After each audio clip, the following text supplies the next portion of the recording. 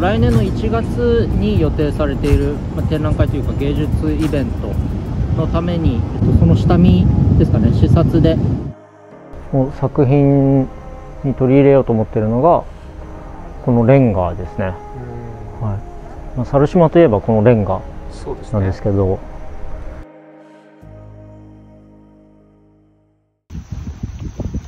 日蓮洞窟、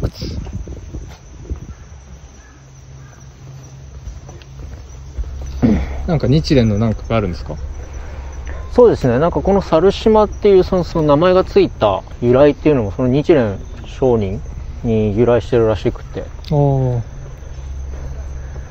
んかその昔日蓮さんが、船に乗ってどっか行こうとした時に、はい、嵐か何かでナンパしちゃって、その時にこの島に白い猿が現れて、こっちだよっていう風に案内をしてくれて、でなんかそこに洞窟があって、そこでとりあえず日蓮さんが過ごして助かることができたっていうことから、その、白い猿から猿島っていう風についたって言われてます。じゃあその洞窟はこの先にあるってことですね。そうみたいです。ただその洞窟今行けないみたいです。なんか、はい、なんか崩れたかなんかで。前は行けたらしいんですけどね。これは砲台ですかね。もっと砲台のはずです。しっかりと残ってますね、やっぱり。はい。ここも最初は展示の候補の一つとしてあって、でここでのプランも僕はちょっと一個組みましたね。そうですか。ただここじゃなくなったんですけど、最終的に。確かにここありそうですね、展示がなんか。はい。ここは一個あれですよ、なんていうか展望スポット的な。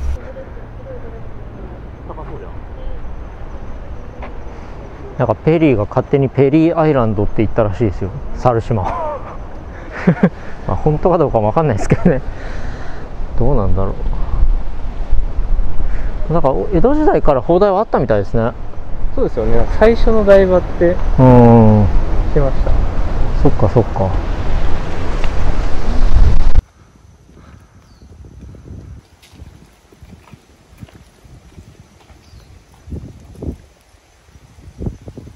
なかなかたどり着かないですね、鮫島さんの展示場所。最後なので。じゃあ本当にこう、見て回る時も最後ですよね。そうです。いいですね、位置としては。そうですね、悪くはないと思います。そうですよね。また最後まで見る人たちが気力があるかです。確かに一番最初がインパクトあるのかもしれないですね。いやでもやっぱ最初と最後じゃないですか。そう願いますね。船乗る時の余韻はやっぱ最後が強そうですけどね。確かにそれはありますね。結構ありますからね、展覧会とかでも美術館とか見てて最後の方もだれちゃうみたいな。いや本当にありますね。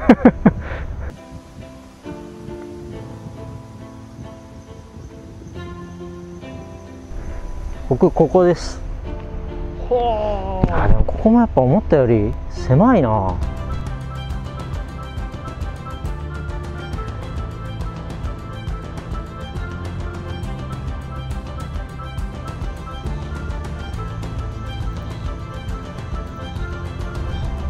そっか。でも見るの夜ですからね。はい。いやでもその作品の設置がどんなもんかなと思ってたんですけど。そんなでかいもんなんですか？せっかくここなので広いから大きいものにする予定ではあるんですけど、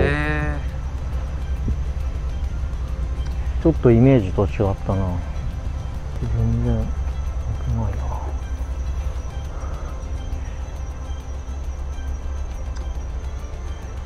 ちょっと大江さん、なんとなく、そこら辺に立ってもらっていいですか。この土のとこでいいですか。ちょっと草入ってもらってもいいですか。ありがとうございます。大江さんすいません、ポールの方に立ってもらってもいいですか。ポールにできるだけ近づいて。ありがとうございます。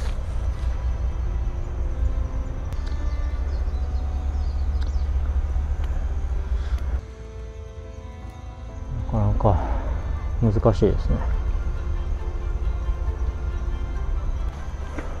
これ僕身長165なんですけど、はい、この枝ってどのぐらいあると思います？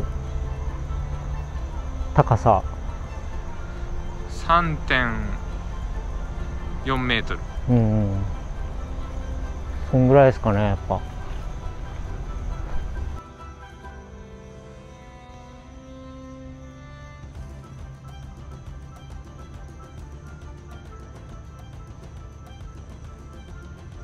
何を考えてるんですか？いや、もう作品どういうのにしようかなっていう。ちょっとイメージと変わってきそうな。そうですね。そんな気がしてます。高さがネックになる感じなんですか？まあ高さもどうしようかなと思ってます。なんかもう最初にプラン出してたのとちょっとコンセプト変えてもいいかなと思ったりします。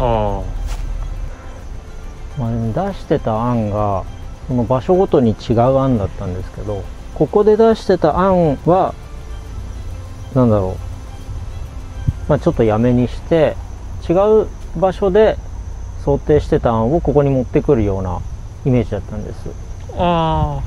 それはもう今日来る前から？そうですね。そうなんですね。まあだからそこの兼ね合いですよね。元に戻すか？いや、元に戻すってことはないんですけど、4つ目を出すか？そうですね、そうかもしれないです。あとその最初想定してたのが他の場所での案だったので、そこでやろうとしてた形とここに持ってきた時とやっぱ形変わっちゃうじゃないですか。だからそうだとしても、じゃあどういう形にするのが一番いいのかなっていうのも考えないとっていう感じですね。難しいな。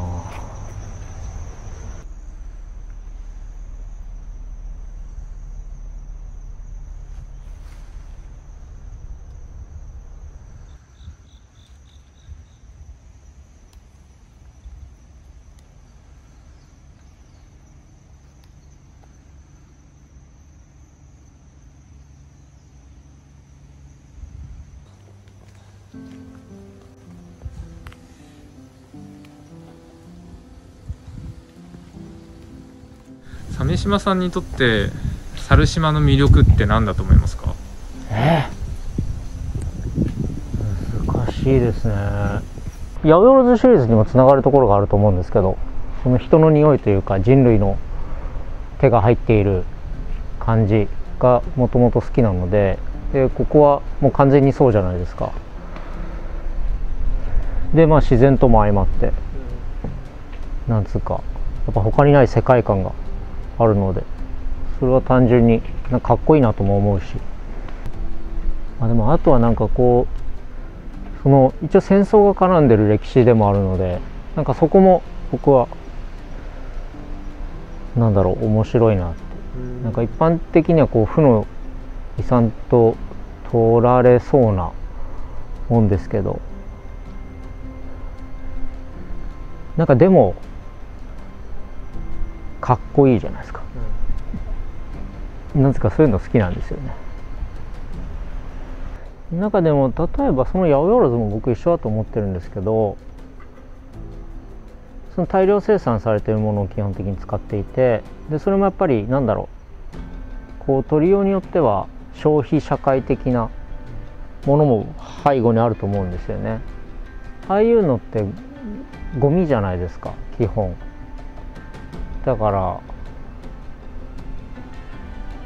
ってみれば地球に優しくないというか、その言い方も僕あまり好きじゃないんですけど、そういう見方もされるけど、もう見た目としてすごくいいっていう価値観が僕は存在していると思うので、なんか僕はそっちを取りたい派なんですよね。なんかそこのギャップというか、なのでここもなんて言うんでしょうね、その歴史的にはちょっと負の部分もあり、でも結局多分ほとんどの人かっこいいと思ってきてるじゃないですか。なんていうか、それでもういいよねみたいな、結構な人がいいって思うっていう、なんかそこの感覚もまあいいでしょう、あってもいいでしょう。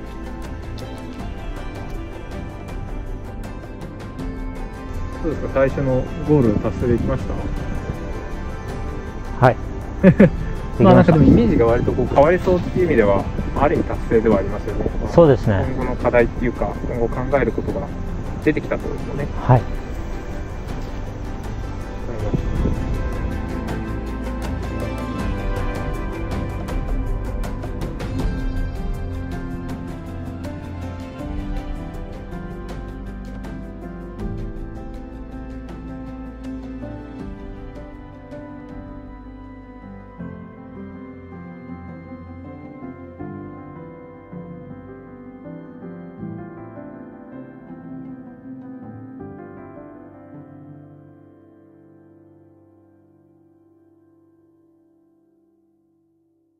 でこの紙がそのアイデアを形作っている作業になるんですかね。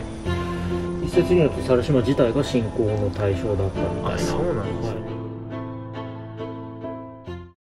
ね。現在ノイジーシャックというサービスに参加しています。でノイジーシャックでは自分の制作の裏側であったりとか、日々思ったことや起こったことをレターっていう形で綴っています。あとは動画でも、制作内容もそうですし、その裏側であったりとか、あるいはちょっと日常のことなんかも配信してますので、ぜひ一度ノイジーシャックページを覗いてみて、よければ登録をしてみてください。よろしくお願いします。アーティストの鮫島弓起雄でした。